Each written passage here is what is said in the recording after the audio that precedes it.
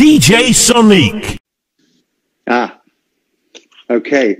Fingers and toes crossed. Yeah, let's see. So I was blabbing as we were waiting, and I was saying this is a first for us. It's to be doing this. You know, I will say though, people on social media, like the people that are following us, that we've got 1,800 people that are 98 people that are watching this right now. But they're terribly patient when it comes to Instagram Live, because it is like, it's a cluster getting on and staying on. So it seems well, you know, I watch news every day here, often Sky News, and it's interesting because everybody now has to do everything via video calls to see how many fall and fail from places where you'd think they had the most perfect connection, but nah. I know the BBC do that. It's like, I don't know whether they're cutting down on expenses, but the amount of people that are coming in on Skype calls or, you know. Well, it's actually... Anyway, so Go on. Well, I was just going to say, so we decided on Friday we were going to, in order to sort of get this thing rolling, we were going to ask each other 12 questions, right, which personally I was obsessing about all weekend. Like, what 12 questions should I ask him? And especially as there's really nothing I don't know about you. You'd be surprised, Johnny. You'd be surprised. So I had to think in terms of, okay, pretend you don't know him. You know, pretend like you haven't, like, you know, walked this path with him since we were, how old were we when we first met? Mere children. 11 and 13 or something like that. You know, so for people that are, people that are watching it, we sort of felt that we'd sort of get into this ourselves first, and then, you know, after a little while, if we run out of things, we're going to open it up and see what you guys out there have to say, and if there's any questions that you have to ask. But are you seeing the comments, Nick? Yeah. Good. I am. All right. Well, who wants to go first? Who can go first, Johnny? Okay. Since you've been obsessing over it. Okay. I'd say, would you say that you came from a musical family? Definitely not. My Uncle Graham, my dad's brother, he was quite handy on the organ. I used to go and play at the local bars, I guess. And I think he thought it attracted the ladies at the time. But I don't think anyone else in my family ever played a musical instrument. When we were starting, and we both wanted to play guitar, right? Yeah. And so I remember I got that really cheap SG copy, which of course I still have. And I knew I didn't like it because it used to really hurt my fingers when I was playing bar chords. And nah, this isn't for me. Since having played other guitars since, I realized it was particularly that guitar and the gnarly strings I had on it. But no, I'm glad I discovered the synthesizer, because for me, it's much more like being able to make sculpture or paintings than having to just keep practicing scales. It wasn't, you know, raising Atlanta in Los Angeles, and, you know, and seeing how parents here send their get their kids tuition for everything. I mean, everybody has some kind of musical, some kind of athletic thing. I mean, in our world, it just wasn't a thing, was it? I don't think I know. I don't think I knew anybody that had music lessons. You know, certainly not at home. I mean, I don't know. What do you remember about music class at school? Well, I remember my teacher was called Mr. Hooker, which you know, which was amusing, worth some value at that time. The music lessons, really, there was only one piano, which he commandeered all the time. And it was things like him hitting a note, going dong, and then ding, and saying, "Can you tell me which is the higher note?" So, of course, we'd always say, "Oh, the first one." Obviously, the first one. No, I didn't really learn much at school. In fact, I stopped music. I never continued with it after I was about 12. And then the irony of all ironies, I found out several years later when we'd done okay, that there was a great big picture of me in the music room at school. But hey, you were the great success. You were the greatest success the music room, exactly. The music department ever produced. Oh dear. Well, I hope something else came out of there. I hope they had fun and bought some new instruments, because we used to play with sort of tambourines and If you're really lucky, some finger cymbals. Yeah. But you did music actually, didn't you, at school? But not for that long either.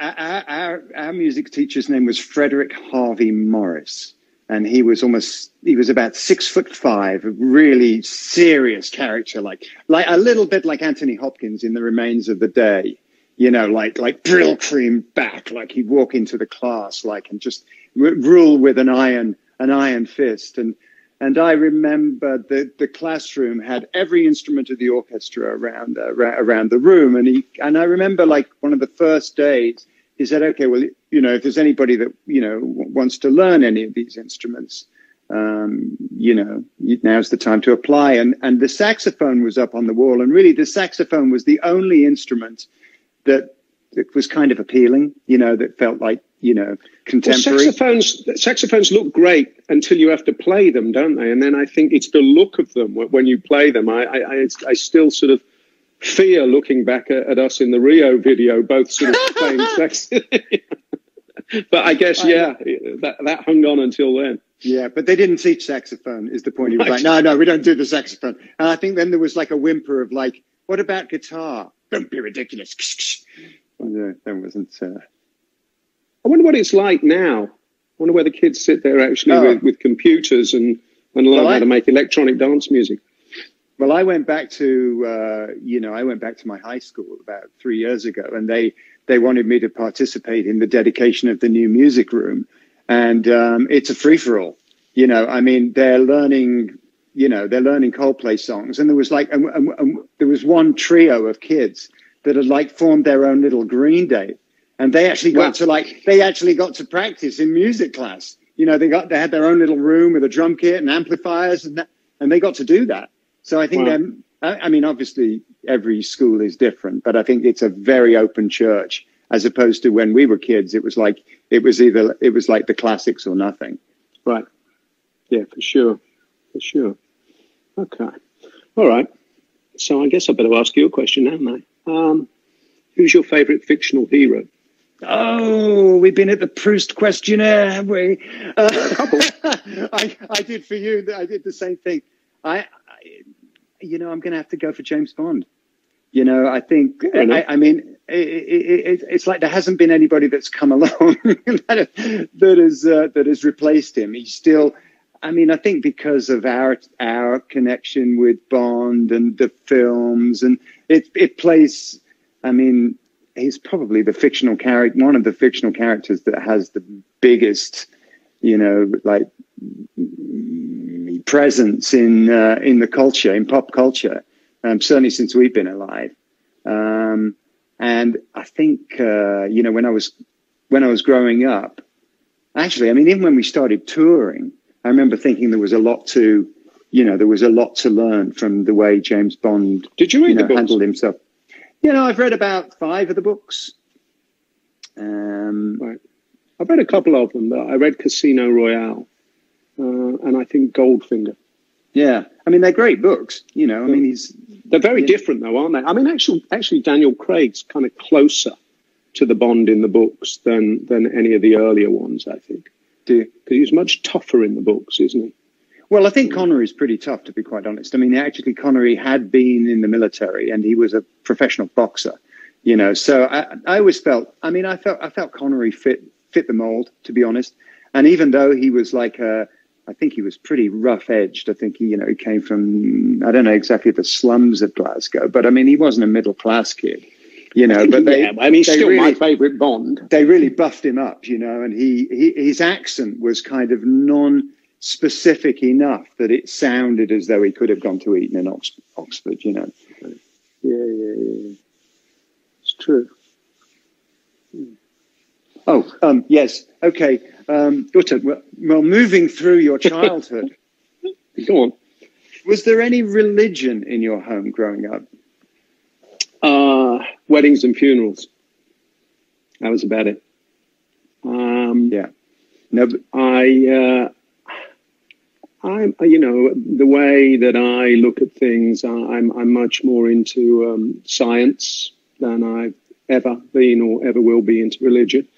I'm, of course, incredibly open-minded about whatever anybody wants to believe in, and they should follow their path. But it's not really for me. I like fact and logic, and I don't know. I like myths, actually. I like mythology more than I like religion.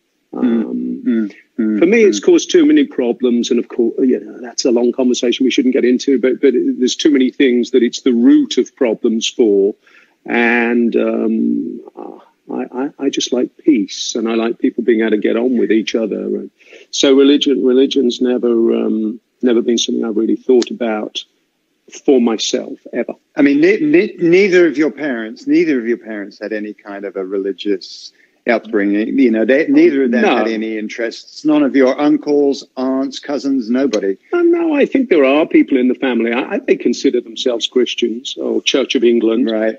Which really means to a lot of people that you don't go to church so much. I mean, the irony of all of it is that I love churches, particularly old Gothic ones, and I spend more time when I'm in Italy going into churches and just staring in absolute wonder at what they created than I do anything else, I think. But it's purely aesthetic. Yeah, nothing to do with what they do in there.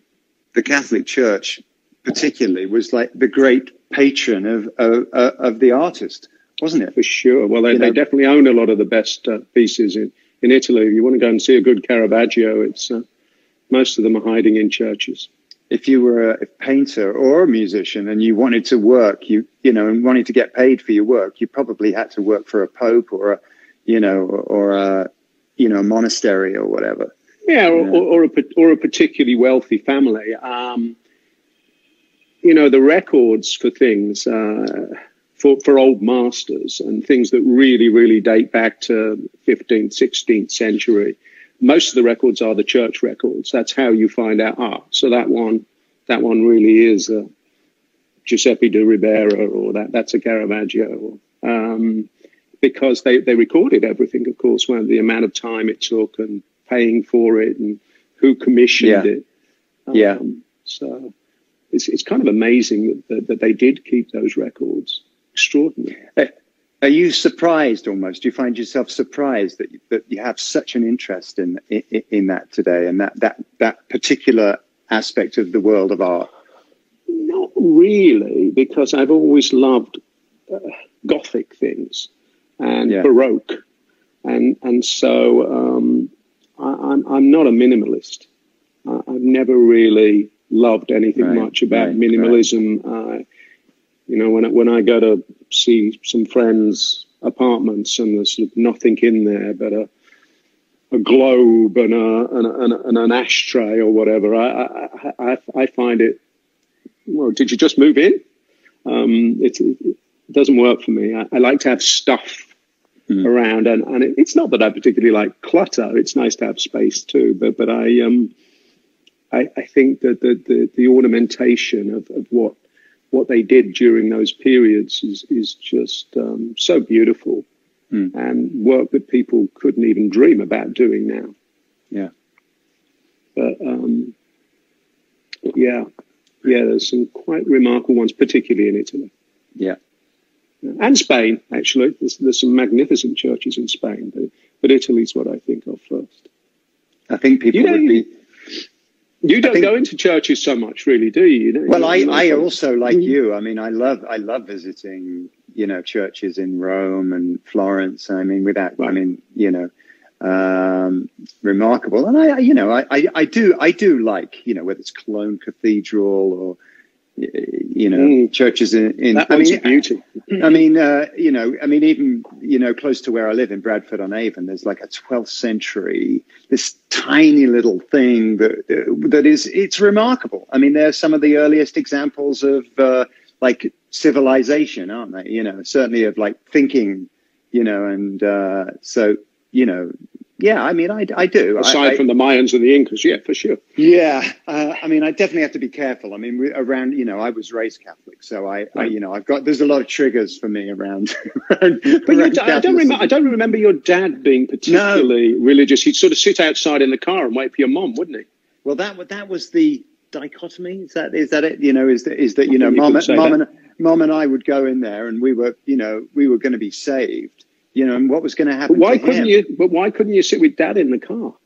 Well, I think towards, you know, I think probably after spending a bit of time with you, I probably did start spending more time in the car. I think it was I don't know. I mean, I was conditioned from a very early age. I mean, when I was a baby. Exactly. You know, learning to think for yourself, you know, God forbid.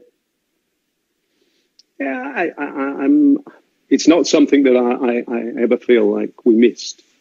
But for a lot of people, look, it's salvation, isn't it? So you just got to do what works for you. Yeah. Let's have another question. Another question, crikey! Let's have a look. And we wonder why we're not letting our people ask us questions. One just went by that said, "Nick, why are you British?" We'll come back. We'll come back to that one. It's because I don't drink tea or coffee. Right, what's your average day like at the moment? What do you do from when you get up to through the day? We get up pretty early. You know, we tend to get up around 7:30, and Gila and I, we don't really talk to each other until we're both holding coffee. So the first hour is like, you know, drink coffee, see what's going on in the greater world, like looking at the news. We still have a newspaper, you know, and you know. What do you get? Do you get the New York Times or the LA? Yeah, we get the New York Times. I mean, I like the graphics.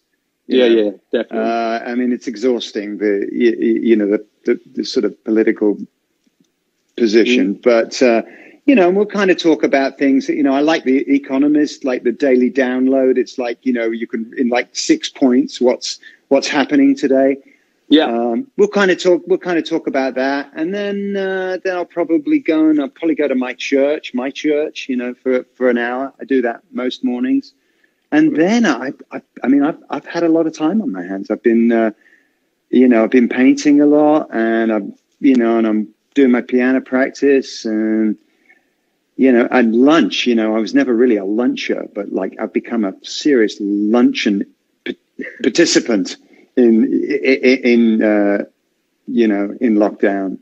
I mean, they're long days, but, you know, it's been kind of nice. I mean, I feel this is the longest you or I have not gotten in an airplane, probably since Planet Earth came out. Yeah. Which has been the longest time I haven't left London. Yeah. Which has been nice, you know. I mean, in a way, it's been. I mean, I was going to get to the silver lining question right at the very end, but how about you? What are your days? How are you spending your days? Well, you know, I've never really liked going to bed too early, so I usually go to bed around 2-ish. Yeah. And when I get up in the morning, the first thing I do is email. And then I sometimes scan things. I scan some auctions, have a look at a few things online, see what's interesting, look at new photo books that have come out for about an hour. And then get up, maybe have some fruit. And then usually I want to get out. I want to get outside for a while, even if it's in the garden. I think being cooped up inside has been somewhat strange for everyone, for sure.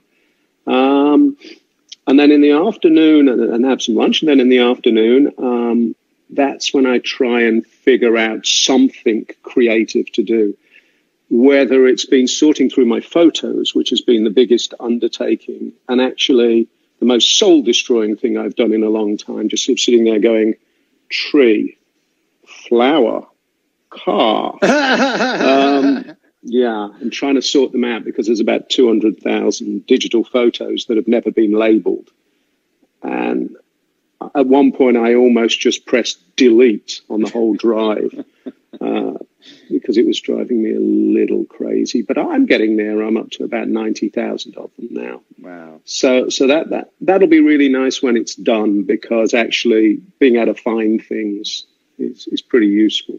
And I have a greater purpose with it, because I want to do a few more books once I have it all in order.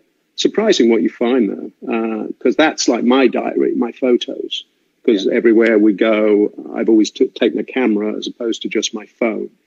Mind you, a lot of those cameras were nowhere near as good as my phone is now. But yeah, you find out that I've got the history of digital photography for sure, from the smallest, horrible little files to actually now enormous files with so much detail in. You can go inside of the pupils in people's eyes.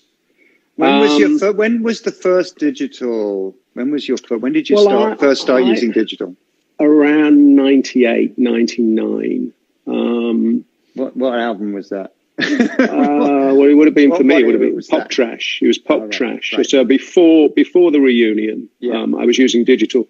I regret not continuing further with film, because when I do see things that I took my camera out occasionally, it just looks so much better every time. There's no question about it. Even now, there's all these brilliant filters you can use that give things grain and depth and different focal distances, but they're not the same as 35 millimeter. But I remember going into a shop when we were on tour, on the reunion tour, to get some film, and it said all over it, camera, film, camera. It was in Amsterdam. And I went in there and I said, "Oh, have you got some 400 ASA black and white film, please?" And the guy looked at me, put his head on one side, and he said, "What century are you from?" That was about it. I thought, this isn't going to be easy anymore, is it? I mean, funny enough now that there are several stores that really have lots of that stuff and specialize. So I'm going to start taking some 35 millimeter again. Have you ever thought about? Have you ever done the darkroom thing? Have you ever thought about actually? Well, yeah. I wish that I had pursued it more, but it is quite a process. The darkroom thing. You've got to be smelly too. I seem to remember. Yeah, you've got to spend the time, and that's what I do now digitally. It really is like a dark room, because you're playing with the same sort of parameters, but of course it's much quicker and you can save things. But being in the dark room is a fabulous experience. When I was in Tokyo at the end of the last tour, and I was filming the beginnings of the documentary on Japanese post-war photography, one of the places that I went to with Gavin, trusty cameraman, was one of the great developers in Tokyo, and he literally developed films for and processed everything for some of the greatest Japanese photographers for 40 odd years, 50 years, and he developed something while we were there, from a very rare strip of 35 millimeter. And we watched it all come up, and it was so magical, really beautiful. And that analog process, I still love. It's the same thing. Well, you've been painting, haven't you? I saw some of your paintings, actually. Bobby showed me the couple of paintings. Right. So the more abstract expressionism was what came to mind, John. Yeah, there's a few different avenues that I've been going down. It's been a crash course, really. I've just been trying to get a lot of different, styles. I don't know, try to find myself. But I have come to realize that actually there's no such thing as purely abstract expressionism.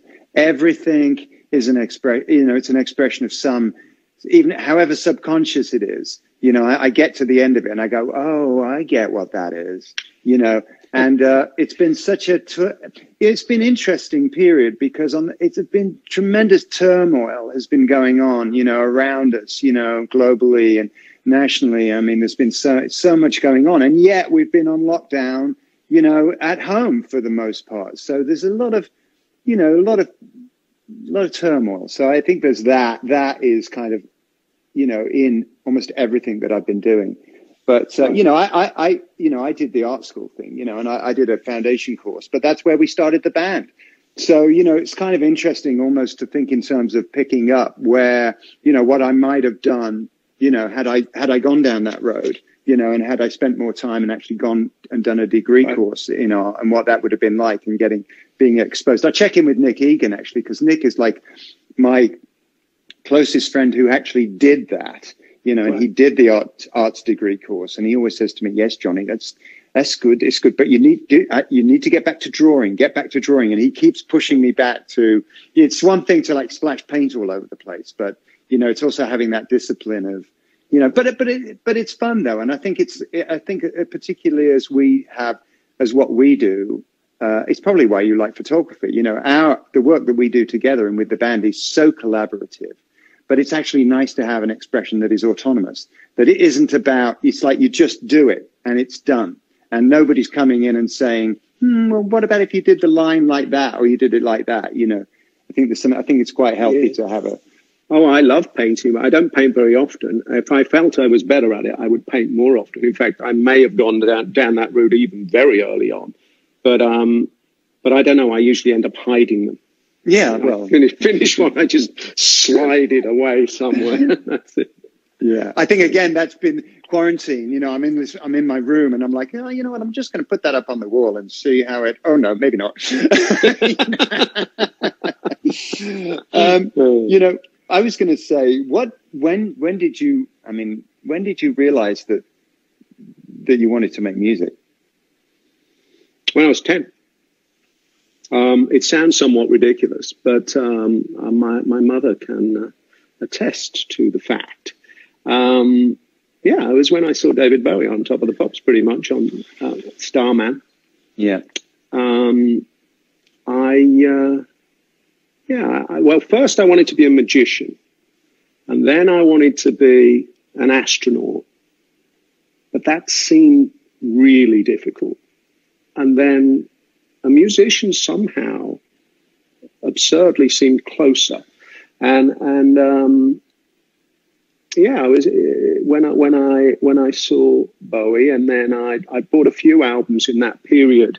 There was The Rise and Fall of Ziggy Stardust was the first one I got, and I got Don't Shoot Me, I'm Only the Piano Player. And then we sort of met around that period, and I loved Sparks and Cockney Rebel and T-Rex and all those bands, and it just seemed, I don't know, colourful, exciting, much more exotic than the life we were living in the suburbs of Birmingham. And of course, my parents at the time said, well, that's very nice, Nicholas, that's very nice. And then when I was 12 and I was still saying, oh, well, he'll grow out of it. By the time I was 14, I was still saying the same thing. I think they started to get a little more concerned about it when we were going to a lot of shows everywhere. And then by the time I was 16, we formed the band. So that was that. But they gave me a year. My parents were great, actually. They really supported me and us very much so, as you know. But they said, right, you've got a year and see what you can make happen in a year. Yeah. And if not, you go back and you go and do your A-levels and you can be a doctor or a lawyer. You know, that will be fine. Yeah. But so we moved pretty fast in that year. Yeah. And then within 2 years, we had the full lineup and we were signed to EMI. Yeah. Yeah. I'm forever grateful for that. They call it a gap year over here, you know, but our parents both said, all right, we'll give you a year, you know, and not make us get a job, because it's quite difficult. And that's why we were able to get so much done. You know, I mean, it's true. I mean, like we're learning how to play, learning how to find some kind of unique thing, some X factor. We're like in you know, and we probably went through 3 singers in that year. You know, we definitely went through 3 bloody singers. Yeah. But it was a special time. I always remember, Nick. You know, that when we went in, you know, we used to go into Birmingham on Saturday, didn't we? You know, that was always a thing. We'd go and look around the record stores and see what was happening. And, you know, and I remember we often used to go into the Odeon. The Odeon was like the big venue, wasn't it? For sort of you know, before bands started playing in arenas and the like. And I remember we went there and and it was when Roxy were there. And Roxy Music were playing a Saturday and a Sunday. It was the Country Life tour. And we went in just to see we went into the foyer of the Odeon, which was where the box office was. And I remember we met those 2 kids, Jeff and Marcus, and they said, hey, they're doing a sound check. and and say, come and check it out. And we walked down the side of the Odeon, and you could hear the band playing. I mean, we had no idea what a sound check was at the time. You know, it was like they were rehearsing. And I always remember that, you know, and then they all came out, they got into a Mercedes, stretch Mercedes, and it was like, whoa. I mean, talk about astronauts, you know, it was like these guys were from another planet, you know, and to this day, Phil Manzanera, I remember seeing Phil Manzanera, and I guess he must have had like 7-inch platforms on. Phil Manzanera was like a freaking Amazon, and, you know, and like, you know, then you meet him and like, I'm taller than he is. You know, but at the time, these guys were like, wow, you know, heroes. Yeah. Yeah, they were quite difficult, those platforms, weren't they? I remember we caught sort of the end of that, didn't we, in the 70s? Yeah, I'm not sorry about that. You know, we kind of came in on the resurgence of the Cuban heel. Yeah. I think that was a better look, really. Yeah, and then do you remember those booties, those suede booties that were like, what were they Pixie called? boots. Yeah. Pixie boots. Yeah. I do indeed. Yeah, I think I had a sort of a burgundy suede pair of those somewhere. Yes, me too. Time for another question. All right. Well, what possession do you treasure the most? Oh, well, let's talk about my birthday present. You know, and I think I had the most remarkable birthday present that arrived at my home about 8-9 days ago, courtesy of my bandmates, but primarily you. Well, Bobby and I, our dear friend Bobby, who put this together with us. My God, I really almost bit off more than I could chew with that one. But it's a remarkable thing. It is indeed. Let me tell everybody what it is. It's a jukebox. It's a 1959 AMI jukebox. I'm actually looking at it. It's right there, and it's the exact same jukebox that was in the Malcolm McLaren and Vivienne Westwood's sex shop on the King's Road, and most remarkably, it has exactly the same songs on it that were on the jukebox at Malcolm McLaren's shop on the King's Road. And, you know, famously, this jukebox, I mean, there's some photographs of like those early punks like Jordan with that jukebox. And famously, one of the songs on there is Alice Cooper, 18, which was the song that I guess when Steve Jones and Glenn Matlock, who both worked in the store, and they eyed this guy, Johnny Lydon, came into the store with his I Hate Pink Floyd t-shirt. And they said, yeah, you want to be a singer in our band? Yeah. And he goes, oh, no, I can't really sing. I mean, I could prance around. They said, well, why don't you mime to this? And they pressed the button. And so he goes mental around the store. And that's how he got the job in the Sex Pistols. But Nick, I mean, talk about most treasured possession. I mean, this is up there. It's absolutely remarkable. And no, I'm really pleased you like it. It's like the DNA of pop music from that period, because it's filled with these incredible things from the sort of 50s, 60s, just stretching into the beginning of the 70s. And when you listen to all the tracks as Bobby and I were, when they were coming in, it's amazing because you say, so that's where they got their sound from. Oh, and that's just like that song. And wow, so the synth on that's quite like one of those songs. It's really something. But yeah. Yeah, it was a tricky one finding all those. I bet. I mean, McLaren, you know, obviously, you know, one of the most important iconoclasts for us, you know, and he just keeps you guessing all the time because you go, oh yeah, well, I get why that's on there. What's that doing on there? Right. And you can't quite put it down. And there was that T-shirt that he did, you know, like the list between like who was in and who wasn't in, and it's very tricky with him. You know, he must have been a really interesting guy to have been around back then, because like, you know, his enthusiasm's what he was for. And somehow what made somebody okay in his eyes, but what made somebody definitely not okay in his eyes, you know, and you really get that on this because it's such it's such a fascinating mix of music. It keeps you on your toes constantly when you're scrolling down, and just when you think I've got what his taste is, something, you see something and you're like, what the hell is that doing there? Yeah, but he was never afraid of trying something different, was he, Malcolm? It's so sad that he left us some years far too early. Because he was really something. He was fascinating to chat to. I spent a bit of time with him, and yeah, I really enjoyed the way that he looked at the world.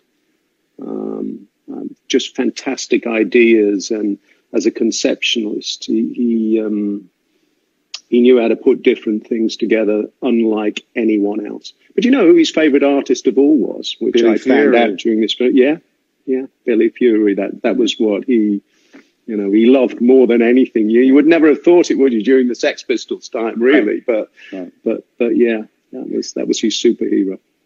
What's your most treasured possession? Wow. Difficult one. Photographs, I think, generally, and not specifically things that I've taken. Old photographs, family photographs. Yes. Photographs of, things that I've loved, things I've collected, some beautiful surrealist photographs that I just look at all the time, and I always see something different in them. It's that freezing of one moment in time, something that's never going to happen ever again, yet it's there for as long as somebody doesn't ruin the photograph or the negative. I mean, that had to be one of the greatest things about photography when it came along, that you could keep this memento of somebody that had passed. That you could have a photograph of a parent or a grandparent, and it would just you could keep it forever. Before that, there was nothing really. I mean, well, a lot of artists thought painting was dead when photography happened. Because what was the purpose of painting if you didn't have to preserve the portrait or what a room looked like or the view, if you could just do it by taking a photo? Of course, didn't quite pan out like that, thankfully. But no, I love photographs. I mean, I don't know. In other ways, possessions, my computer, purely because I'm so reliant upon it. It's not something of great beauty. Well, actually, it is. It's an Apple, so it is of great beauty. But it's a different kind of thing. But it's what you can do with it. I mean, if you were having to leave the house and it was on fire, what would you take with you? Yeah. I guess I would grab my computer, just because it would be such a nightmare having to. Well, I've got backups of it, as long as the backups weren't in the house. Yeah, and you can scan the old photos now. I mean, I've got, but I did lose my computer. I lost my computer. Right. Oh my God! But you had a backup, didn't you? Well, I haven't found it yet. Well, there's something about that. I told you I nearly did it with the photos, and of course I wouldn't have really done it. But it did sort of, it did cross my mind. Do I really need all these photos? It takes up a lot of digital space, doesn't it? Yeah. And that's never going to end. That's something I was thinking about the other day, about how ridiculous our storage capacity is becoming in the world now, because there won't be any need to delete anything as we move forward. So there's just going to be... That's your dream. Well, it's a dream, but it's also a nightmare. People were saying about photography, well, with digital photography and particularly with film, we'll have a much better record of the world and the way the world is, because we've got everything from every angle, and there's loads of photos that exist of incidents, and particularly with people carrying phones. So it's going to be better. But of course, what's happened is nobody prints anything anymore. So you end up with this world where we used to have several prints of events, whether it's man landing on the moon or it's something from the end of the war, or there are images that you remember. And there are actually prints of those things out there. A lot of them are in museums or collections, but there's prints that exist. Now, everything is digital because we change formats so often, and now it's Firewire, and now it's Firewire 3 and USB 3, and then this has changed and that doesn't fit in there anymore. People are losing huge swathes of their work or their mementos of things. And that's happening right across the board too. I'm assuming that the bigger companies have really got their storage sorted out better. But I've been finding that out when I've been logging my photos. And that's just my little lot, which is plenty of them. But how difficult it is. And I've really sort of promised myself when I finish it that I'm going to make prints of things that I like so that they exist. Yeah. Yeah. Yeah. What do you think's the best thing about doing what you do? Freedom to create stuff.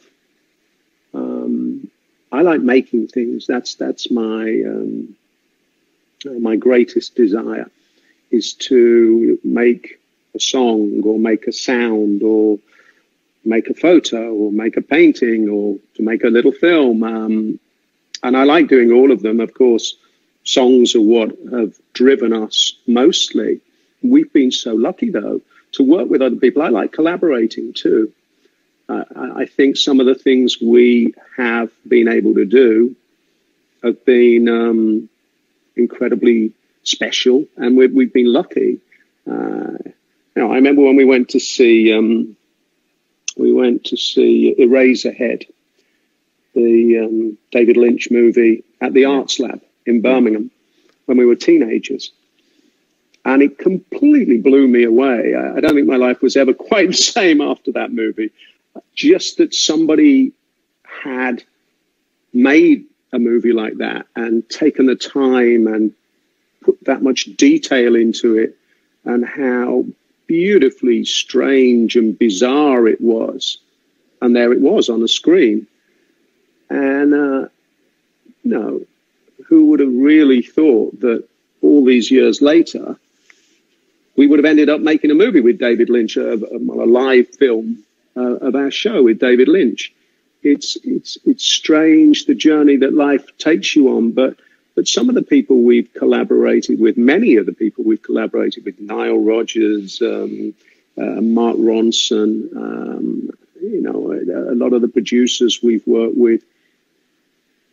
It's great being around that energy and seeing other people's views, because everybody looks at things from a different space, don't they? What's the worst thing? The worst thing? Not sleeping. Not sleeping. I've been an insomniac for many, many, many years, but actually I'm not sleeping quite so badly at the moment. It's quieter. There's less planes. That's one of the things that wakes me up all the time. But no, it's usually because I can't sort of slow my thinking down enough. But yeah, I hate getting up feeling tired in the morning. It's a small problem to have. Yeah. What about you? What? No. What's the best and what's the worst? Well, being an only child, I think having that brotherhood that we had at the very beginning, it was like suddenly having like 4 brothers, which was kind of great. And then we kind of got to go around the world as a posse. I had to get a passport to travel with the band. I'd never left the country before. And, and I think that the first couple of years, particularly to have those experiences of going to places like Japan and New York and Australia, Paris, but doing them en masse, was a really, really fun way of seeing the world for the first time. For sure. The worst thing, maybe that you can lose yourself in the the same as the. I don't know. I mean, I whatever it was. I don't know. I feel like we've got a pretty good balance today, haven't we, between church and state? Between so. what's yeah. I think so. I don't know. I guess if we're gonna, the comments are really bizarre. Some of them are really bizarre, but they keep saying, what are these stupid questions? And, it's like where we could be answering questions about what's your favorite B-side. But hey, would you say you were materialistic? Not really, only with art, I suppose, somewhat. I like collecting things. You do? Yeah, but it's not, I think the collecting of them is half of the fun of it. But I like having stuff around for inspiration, really. I have so many books because I'm always referring to things to see what this was, what's that graphic design, what's this artwork from, what's that, what were the Ballet Russes doing then? It's inspiration for me. But otherwise, I don't covet things, not at all. It's only things that really inspire me, I suppose. Yeah. Why don't I ask you something much more trivial? Like, what's your favorite flower, Johnny?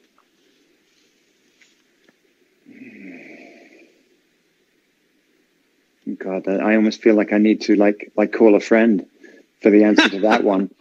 You must have some in your garden. I mean, this has been quite a good period for plants. We've really, we've spent quite a lot of time in the garden this last few months, and we've actually gotten to know a lot more about trees. And we actually got a couple of small magnolia trees and planted them just outside. I love magnolias. Yeah. I mean, can I say roses? I mean, I'm sure I could come up with something, more interesting. I like flowers with a scent, definitely. I mean, I think that if it was a desert island situation, I would probably go for a rose. I love the texture of rose petals. It's a very rich, quite velvety.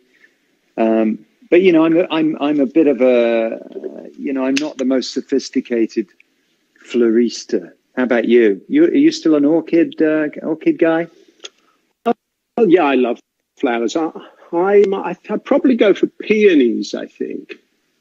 Yeah. Yeah, a dear friend of mine sent me the most beautiful peonies for my birthday this year, and I just watched them. I actually photographed them a lot because every day they changed. The light was different on them, and they have the most beautiful death of all flowers. Just extraordinary, exquisite. Yeah. So I think probably peonies, but I like lots of things. Orchids, rhododendrons. As we remember, rhododendron is a nice flower. Yeah. Evergreen. It lasts forever. That's right.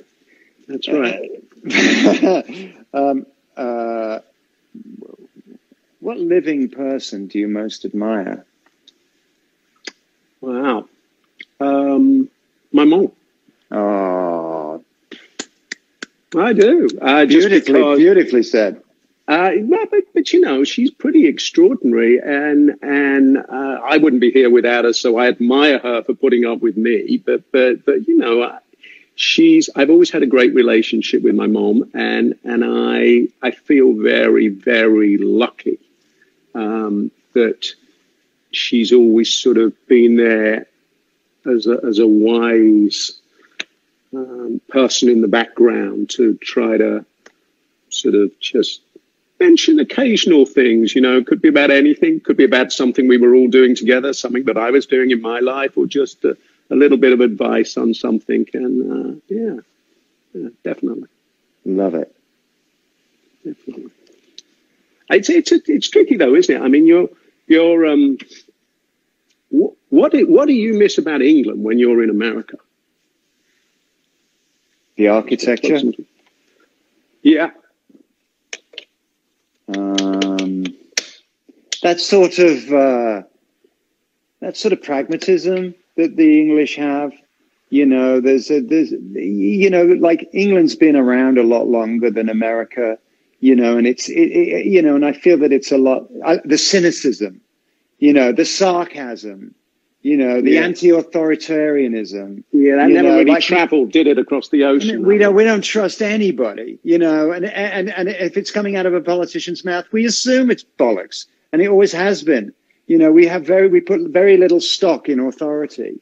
You know, you get over here, but it's a lot more precious. You know, the conversation. I mean, people, you know, it's like the difference. You know, Americans really believe that like their right to vote is the most important thing that they have. You know, I mean, I love the fact that there's no like aristocracy. That I love about America. You know, that there's no glass ceiling. That actually anybody can become the country's top person, even if it's just for 4 days. But you don't have to have been born into it. You know, and you don't have to, you know, go to Eton.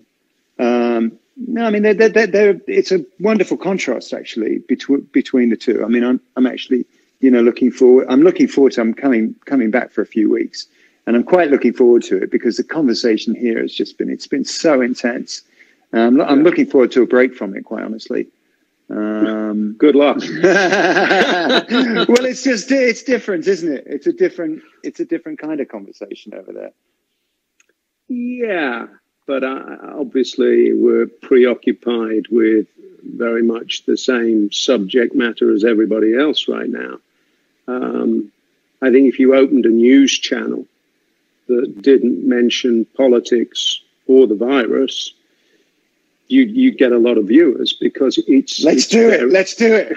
It's very intense every day. And it really is non-stop. I tend to watch several hours of news throughout the day just because I like to know what's going on anyway.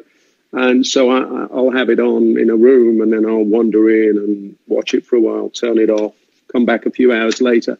But honestly, it is pretty much the same thing, just from different points of view as the levels change everywhere in the world. But it's difficult to get away from the horrors out there right now, for sure. I tell you what I miss most about America: air conditioning. Is it really necessary in England? It is at the moment. Is it? Yeah, it's brutal at the moment. It's I don't know. I guess it's 35 degrees or something, or 37 degrees, but it's very humid and swampy. Okay, I got a good one. Brian Eno or Brian Ferry? Brian Eno.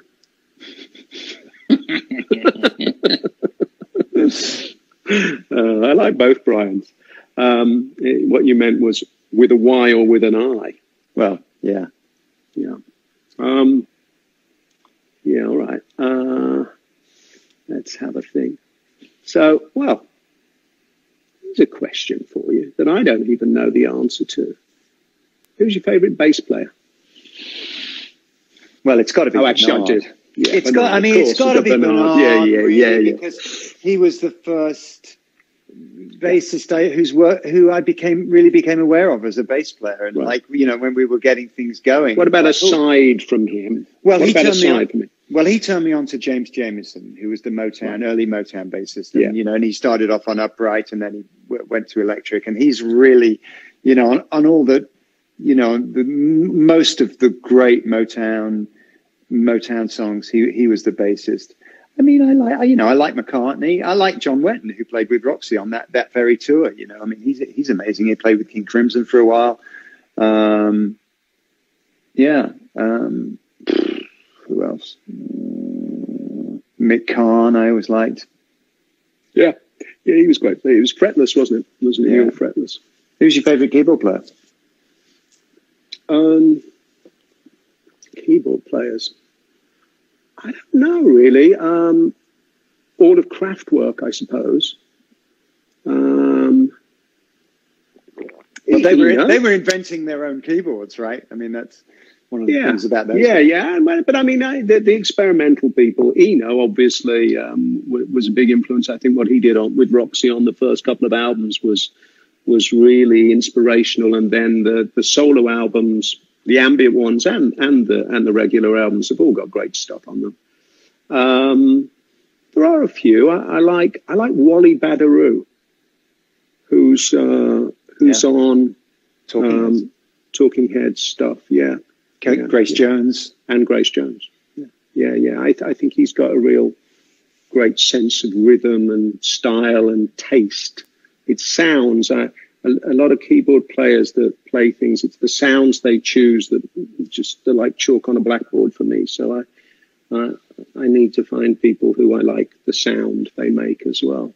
But there's lots of bands. The Pet Shop Boys, I love the Pet Shop Boys. I don't love all their digital sounds, but I think what Neil and Chris did is really something. Generally their records sound great. Whenever I hear one from whatever period, I think, that sounds great. Well, I feel like if I was the captain of this flight, I'd say we are approaching our destination and we'll be landing in 6 minutes. So perhaps you want to put your tray table away and put your seatbelt on.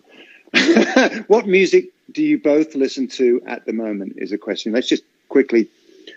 Well, actually, last thing I listened to was Chopin's Nocturnes. Yeah. What about you?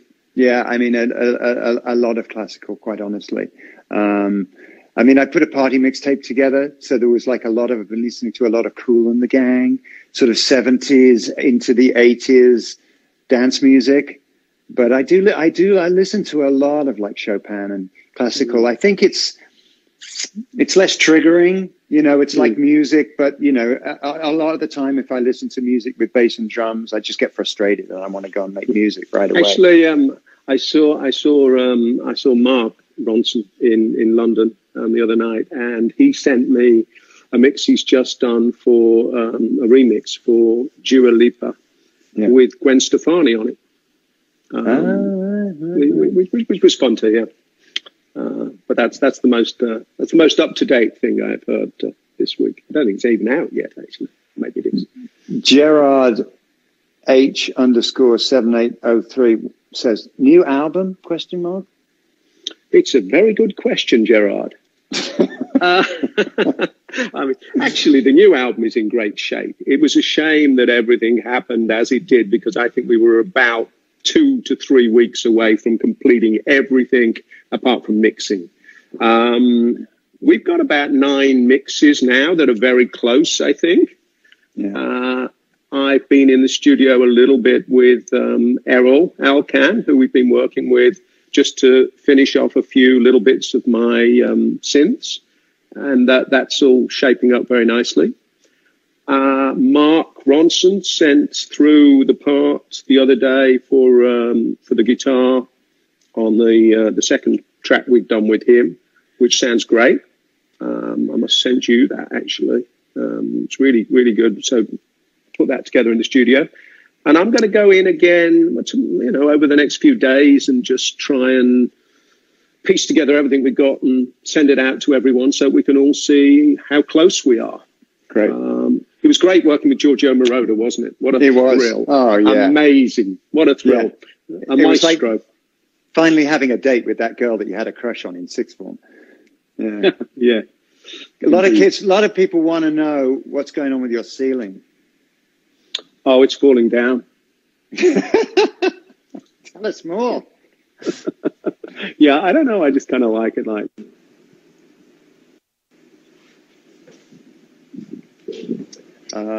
Somebody got some birthdays today. I missed it. It went past, but happy birthday if it's your birthday today. Yeah. I love it when people say, "Hey, I'm 17 and you're my favorite band." Whoa. No ceiling Rhodes. Very funny. Okay, come on. Now's the time. Violin or harp, Nick? Violin. For me, I love both, but violin. Actually, I've been working recently with a fabulous artist called Wendy Bevan, and she plays violin. Creepy goth violin, just the way I like it. And it's really been quite inspiring to actually have that sort of live instrumentation. I'm so used to playing violin parts on keyboards, but of course the beauty of actually having the bow move across the strings and create this incredible sound with effects and things too. So it's very modern, beautiful violin. Yeah, me too. Me too. Well, you visited Athens, Greece. Can you say hi to Andrea? Hi, Andrea. Hi, Andrea. Favorite keyboard? Would you do a virtual concert? Yeah, I think maybe if things don't get any better, then we should play some music. I don't love the format, really. I don't think many musicians particularly do. It's not the same as having a live audience in front of you and having that kind of interaction. But it's I think some of the people that have done them have had some success with them. I wasn't here at the time to see it, but I would have liked to have seen the Nick Cave one. He did a thing just with his piano at Alexandra Palace. I thought that was a beautiful idea. There was a question that just flew past that I just can't resist, which is, what tattoo would you get, Nick? I wouldn't. No, it's I don't mind other people's tattoos, but it's not for me. No. I think you've got to be in America more. People do get tattoos here now, and it's growing. But it's for me, it's a West Coast thing more than anything else. It was definitely like passe when we were kids, wasn't it? You know, I mean, like the bus driver would, have, mom, an anchor. Yeah. It's a look, isn't it? I don't like the idea of being stuck with something for life like that. I like to have an option to change things. I know you can get rid of them, but I think that's quite a painful process, isn't it? So, not for me. Sorry. Well, I want to say thanks to everybody for tuning in. Would you say tuning in? Not really. Tuning in, tuning out, whatever you like, really. Thanks to everybody for watching, and it's great to spend. We haven't spent this much time together in a while. We haven't, Johnny. No. Mind you, those Zoom calls, they can eat away your life, can't they? Yeah. All right. Well, thanks for the insights. I feel I know you better now.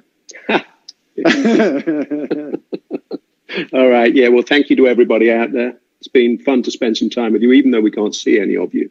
We keep seeing you scroll through the Duran Appreciation Day. Indeed. Yeah. Apparently since 2003, I think, unless anyone wants to correct me out there. So I love it. Thank you all for all being there. Yeah. Thanks, Nick. Love you. All right. Thanks, Johnny. Bye. See you soon. Bye.